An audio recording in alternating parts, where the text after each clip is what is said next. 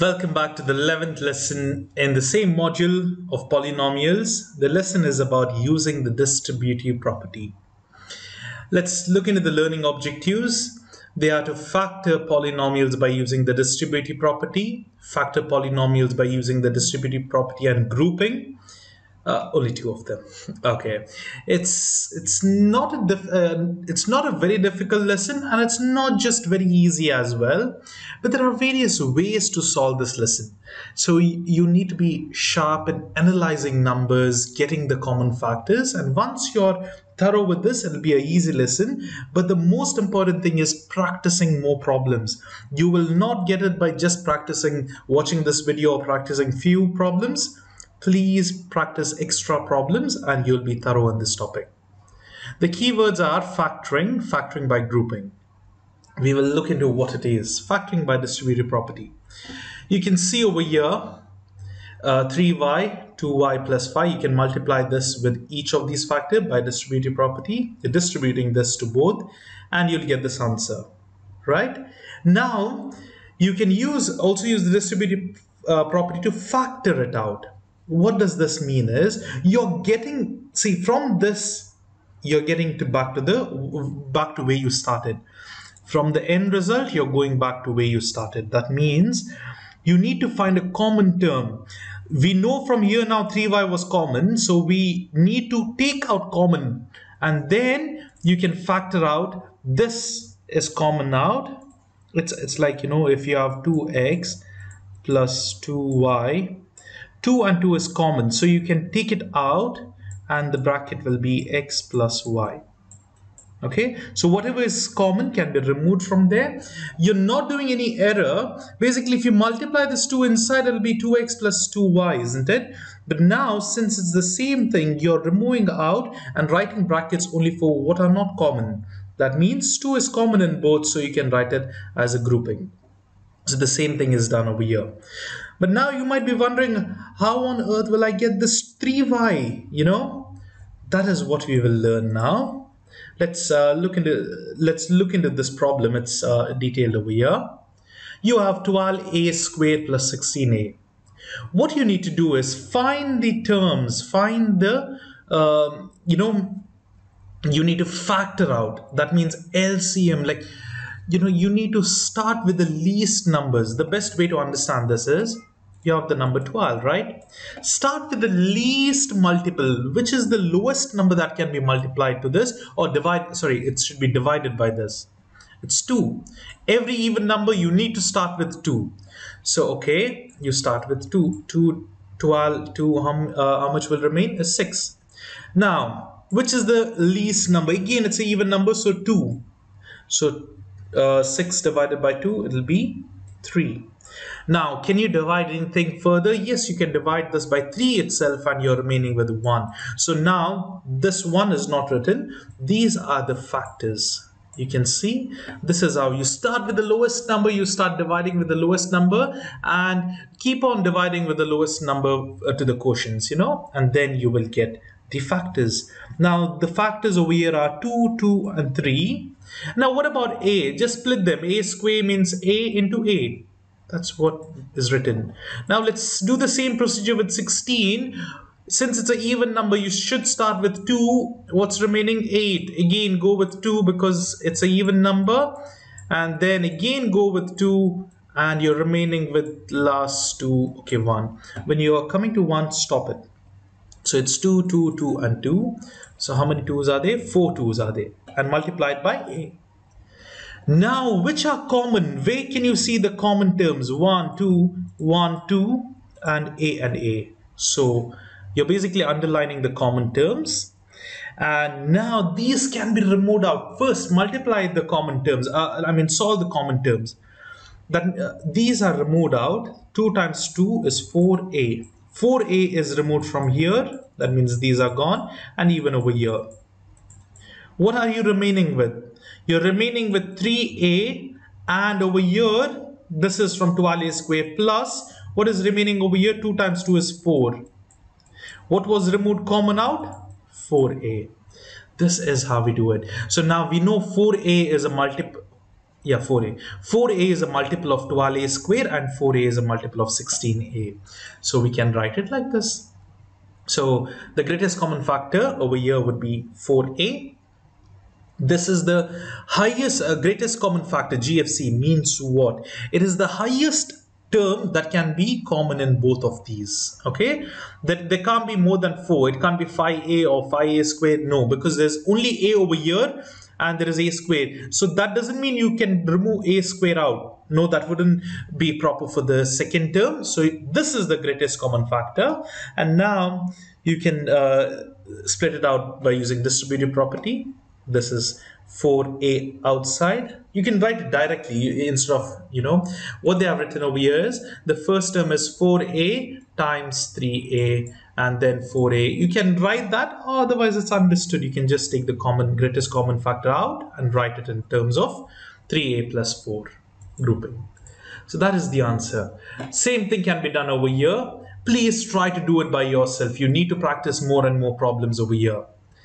And I will start now with the explanation of this. What I feel is easy is just focus on the numbers over here. So it's 20 over here. Let me do this. 22 goes. It'll be 10.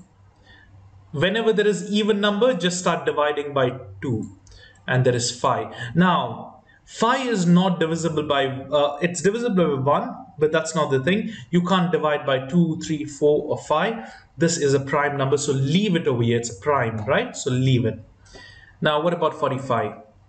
So let's start with, see, you can't divide 2 over here because it's an odd number. What about 3? 3 multiple, yes, 3 times 15 is 45. Now, what about 15? Again, 3 goes. 3 5s are 15. And now you can't go, it's a prime number. What about 35? So 1, 2, 3 doesn't go, 4 doesn't go, 5 goes in this. 5 is common. 5 how many times? 7, and 7 is a common term, so you can't. So now these are all the factors of these numbers. Okay. Now what we do is we need to see which is, say, basically you're splitting like this, 2, 2, 5, and this is very simple, x square, y square, x, x, y, y. And what about this? Okay, I forgot to tell you one important thing, minus. So whenever there is a negative sign, you add -1. Or you can just write minus, that's also fine. But you should remember to add the sign negative, okay? Because it's minus 45. When you're, I just did the numbers, but just keep in mind, minus will be there. 335, and over here it's, okay. Now the thing is, there was the printing error. This is supposed to be x squared, not y squared. I apologize for that. It's x and y. And lastly, what do we have? We have negative 35, so -1, 5 and 7 by the factors, and x squared, that's x and x. Now you can see the common terms. Now from here itself, I can see from these, 2 is not common everywhere, 3 is not common, only 5 is common. So I can remove 5 outside. And what else is common? X is common. In fact, x to the power 2 is common. There is 2, x to the power 2. So I can remove 5x squared out. What remains? If you remove 5, just divide 5 from throughout this. 20 divided by 5 will be 4. X squared is gone. So basically this, whatever is the greatest common factor, you're dividing everywhere. 5x squared, this also 5x squared, 5x squared. So what's remaining? 4, x squared cancels out and y squared is remaining. Minus sign. Again, 5 9s are 45, x squared is gone, so y is remaining, and minus x squared is gone. What is remaining? It's 7. So this is your final answer. Okay, so the greatest common factor, instead of writing all this step, you can just directly come to the final answer. 5x squared, 4y squared, this is supposed to be y squared, minus 9y minus 7. This is how we get it. I'll repeat again. For all the numbers, you need to factor it out from lowest number. Start with 2 if it is an even number. If not, then see which is the factor. It will be 3 or 5. Then you need to bring it down until you get a prime number. Say 5, it's like 1, 2, 3, 5, 7, and so on. These are all prime numbers. So you need to get it down to prime numbers, and then you need to see what is common. 5 is common over here and everything. So that's why we use this 5. And then what is common in terms? X square was common. We remove it out, and then just divide it with all the terms. So you're remaining with 4y squared minus 9y and 7. This is how we factor it. Now, what about these? See, if you are thorough with this, for now you cannot do this, but with some practice, you can look into these numbers. See, if you know the tables of 1, 2, 3, 4, 5, what I mean is, say 10 times, not 10 times, 9 times 1 is 9, 9 times 2 is 18, 9 times 3 is 27. If you know these tables, So I remember when I was very young, we used to memorize these tables when, in a cycle 1 from 1 to 10, and then cycle 2, 1 to 15, I guess. Then by cycle 3, we had to know till 20 at least. I mean, if you know the method, it's enough. So this was very important. Why? If you know the tables by heart, I can easily tell 11 is a factor over here. 11 3 times n square, and 11 goes 11 times in this. So tables really help you. The tables in the sense 1 times 1 is 1, 1 times 2 is 2. This is the one I'm telling. We used to call it tables. So this is very crucial. So now directly I can jump, because I know 11 is a table, 11 is a common factor in both of these. And what about n cube and n squared? N squared is common in both, because n cube is n squared times n. So I can remove this n squared out. So the greatest common factor would be 11n squared. So divide both the sides by 11n squared. You will get 3n minus 11. This is your answer. Yes, that's the answer. So this is a way you can solve problems. Now over here, I know 2 is common. When I look at this, I can easily tell 2, but is there anything else? If I take 2 from here, it'll be 3. That's a prime number. 2 over here 5, and 2 over here 7. So 2 is the greatest common factor in these 3 numbers. So 2 is a common factor. What else? A is there in all, a to the power 1. Okay, now what about B? B is not there, and C. Okay, so this is the greatest common factor, 2AC. So 2AC is outside, and now in the bracket what remains? 7AB squared. That's it, because C is gone. You have to divide this throughout all the 3 terms. Minus 3. Now I'm not sure the square is for C or A. I think it is for A, so I'll write it as C only, because one C is gone. Plus 5, A and C is gone, so you're just writing 5. Let us see now. Yes, it was for C squared, so you're remaining with 3C only. This is the correct answer. So if you know the tables, and if you can analyze, when you look at this, you need to start thinking what's common. Okay, 2 is common. What else? A and C is common, and then start solving it. Here we have a real world problem to use factoring. The 1980 eruption of Washington's Mountain St. Helens had an initial lateral blast with a velocity of 440 feet per second. The expression 440t minus 16t square models the height of a rock erupted from the volcano after t seconds. Factor the expression. Now, all this information is just for general knowledge. All they want you to do is factor this term. How do you factor this term? It's very simple. Use whatever we just learned in the example 1. What is a common term? Now, over here, let's do the factoring method.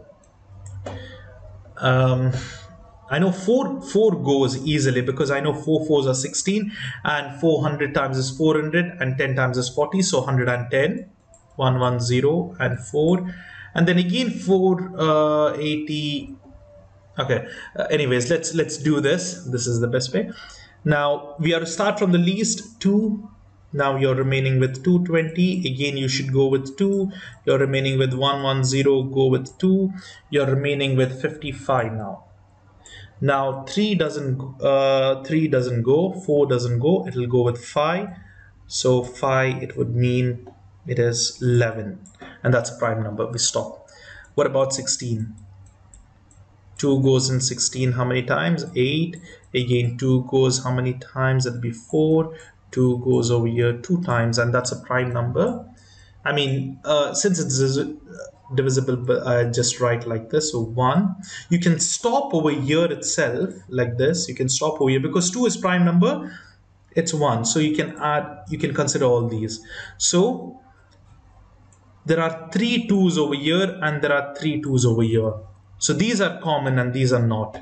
So what you can write common is 2 times 2 is 4, 4 times 2 is 8. So 8 is common in this. And what are you remaining with? 11 times 5 is 55t minus 8 is removed from here. What is remaining? 2t squared. Okay, I forgot to write the variable. Let me write it. 8t is the common factor. It will be 55 minus 2t. This is the final answer. So let's just double check the answer. It will be 8t bracket 55 minus 2t. That's it. You can do it in, writing all the variables and everything. But if you do it only for the numbers, it's enough, because the alphabets, the variables, it's easy, And then see over here, group them. These are gone. So what is remaining? 5 times 11 is 55. 2 is remaining in the next term. And write them accordingly. I hope you're getting the hang of this. If you're still finding it difficult, you can go back and watch the initial problems again. And then the best thing is you need to try solving problems by yourselves. That is the most important thing in this. Now let's see another check problem. A golfer hits a golf ball with a velocity of 112 feet per second. The expression 112t minus 16t squared represents the height of the golf ball after t seconds. Factor the expression. You have to just factor it out. Again, we can do 1, 1, 2. 2, it will be 56 over here. And then again, it's even number. So it'll be 25 plus 3 is 28. And then over here again 2, it'll be 14, again 2, and it's 7. 7 is a prime number. You can just divide by 7 itself, but leave it over here. 2, 2, 2, 2, 4. What about 16? We just now did, there'll be 4 2's. 2 to the power 4 is 16, that's why. Over here 2, it'll be 4, again 2, and 2. So 4 2's, these are common. Look, these are common. So what happens over here is 4 times 2 is... over here you can just write 16, because 16 entire thing, right? 2 times 2 is 4, 4 times 2 is 8, 8 times 2 is 16. So 16 is common number, the greatest common factor, and t is also included. What's remaining is 7 times t minus t only over here. Sorry. It's 7 minus t only, okay? This is the final answer. Now that when I see 16 table, 80, 96, 112. So if you know the tables of 16, you could have directly gone over here. 16 5s are 80, 16 6s are 96, 16 7 times is 112. So you can, if you knew the tables, 16 is common in both. 16 times 7 is 112, and t is removed out. And over here you have to divide by 16t, so only t remains. Don't forget the sign. That's the answer. So that's it. Now then, factor by grouping. What if there are many terms, more than 2 terms? Now, this is not complicated. We have done 3 terms as well, but there are different variables. Now let's see a problem, then you'll understand more easily. Now say for example, okay, over here also it's written. Can you see these terms? ax plus bx, ay plus by. Now you can see x and x is common, y and y is common, isn't it? So you group them up. You group them like this and like this. You're not doing anything wrong over here, you're just grouping them, and you're just taking a common factor from these 2 terms, because x is common over here, so you remove x common and a plus b is remaining. And now you can see y is common, you are removing y out, a plus b is remaining. Now look at it as a whole, in the sense this is the plus sign, these are 2 terms, right? Imagine it was x times n plus y times n. Imagine n is equal to a plus b. So I'm just writing this x times n, y times n. N is common, so can't I take n out, and what will remain? X plus y. So what happens? A plus b times x plus y. So this is what happened. Over here, a plus b is common. You can remove it out, and you're remaining with x plus y. This is how you solve this. I will, you can do it in another way, which I'll show in a while. But now look over here. If you come like this, if you have same terms, then just remove those terms and write it separately. And what is remaining? X plus y, that will be other term. So now if you multiply this using distributive property, you're going to get back this entire thing.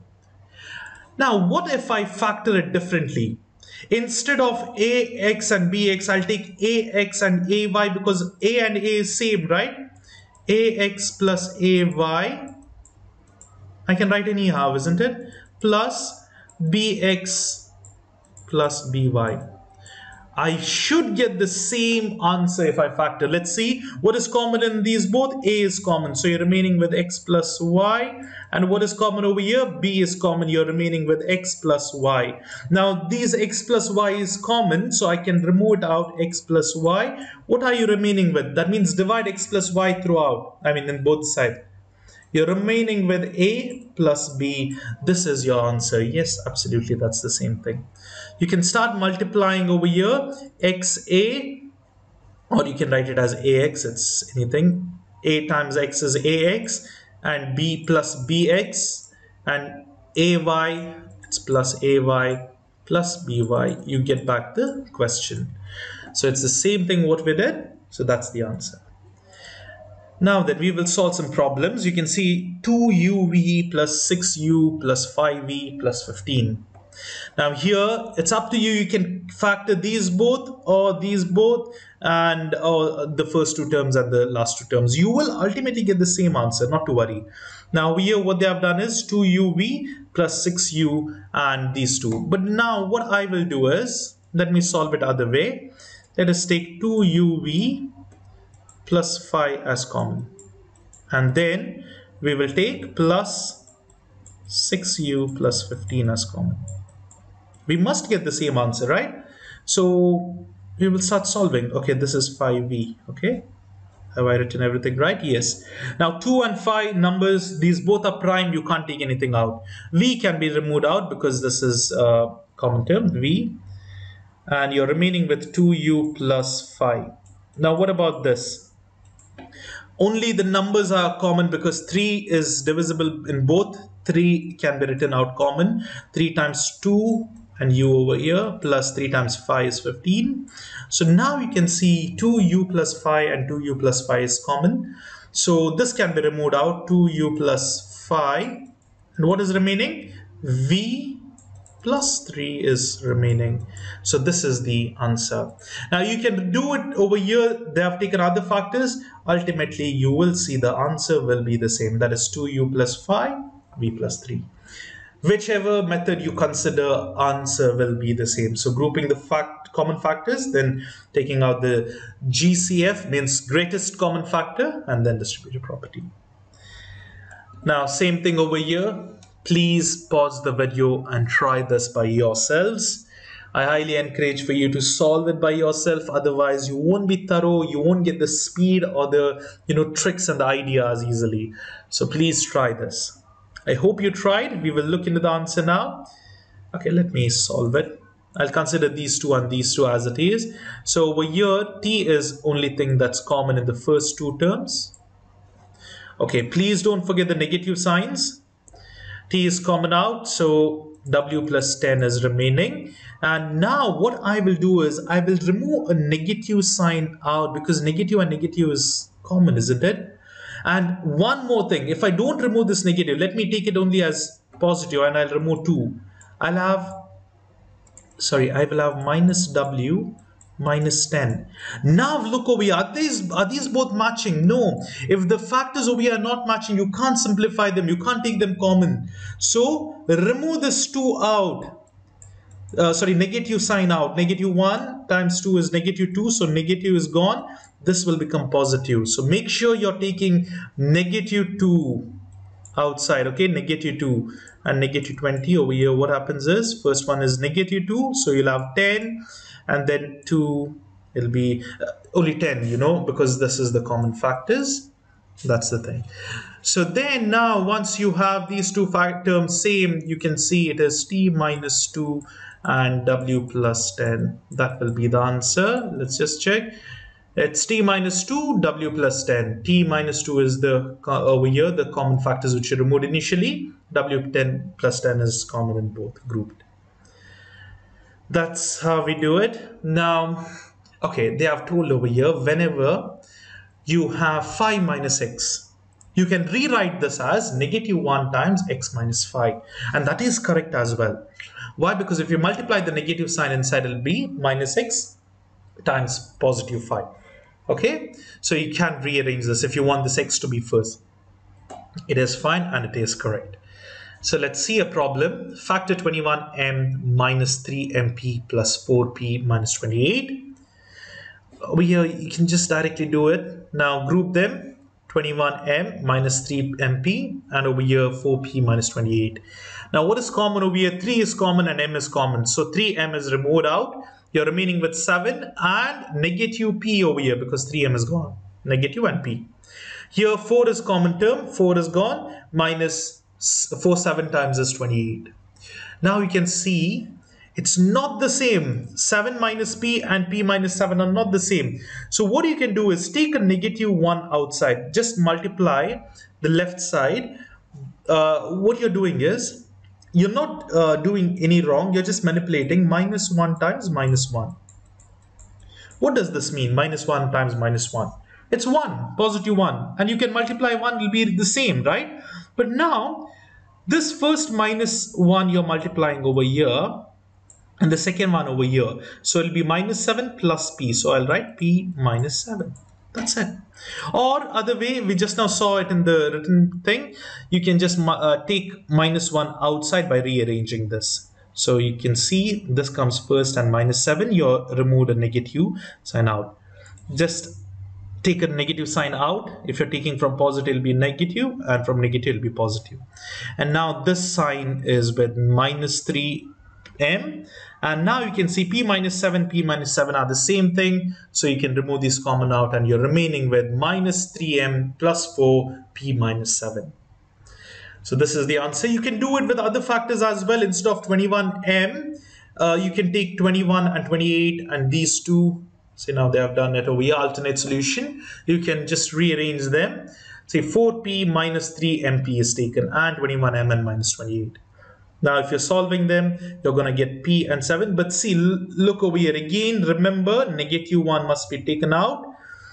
From any side, it's fine. You can even remove from here. The answer will be the same, okay? But over here, it's removed from here and then it's matched and the same procedure is followed. So both the answers are same. Ultimately, the answer will be same no matter what. So that's the thing. This is the final answer.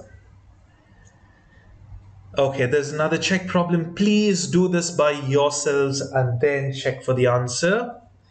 I hope you have tried. Now I will try solving it over here. I can take these both and also I can take this and this. I mean, you can try anyhow, you know, because we have done different methods, but now I'll stick to only the same method. This is x square. Now over here, 3 and 33. 3 is common, negative 3. I've taken negative 3 outside. What happens? Minus 3 is removed out and x squared can be removed out. So I have to basically divide everything over here. I have to divide by minus 3x squared, both the terms.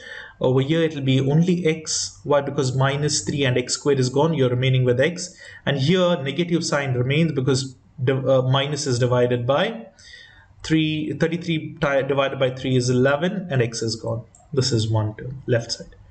Why? Because this is x squared and that's gone. Now here only 4 is common. So I will write plus 4. 4 is gone, so you're remaining with x and minus 11. Now you can see x minus 11 is there in both the sides, and what's remaining? Minus 3x squared plus 4. So this must be your final answer. Minus, okay, now this is the same thing, but over here what has happened? They have minus x plus 11 minus 3. I'll tell you how to do this. Now you can remove a negative 1 from here. If I remove a negative 1, really this is more appropriate answer other than this. But anyways, we can get this to this answer. I'll just erase this. Now this is also correct, not to worry. It depends on your option. Imagine this option is not there, this option is there. So what you need to do is remove a negative sign, like negative 1 from here. What happens? You will get minus x plus 11. The signs change, right? And this remains same, minus 3x squared plus 4. Now multiply this negative 1 not over here with the second term. So you will have the first term as minus x plus 11. This next term becomes 3x squared minus 4. And this is your answer. See, this is the one. It's the same thing, it's just rearranging few stuff and manipulating it. Now that is the final answer, and that's the final question as well. So thank you for this watching this video. I hope you all learned something new, and if you have not yet subscribed to my channel, you can scan this link and do subscribe. It would mean a lot, and subscribing is free for you guys, but it would mean a lot for me. Thank you, and see you soon in the next video.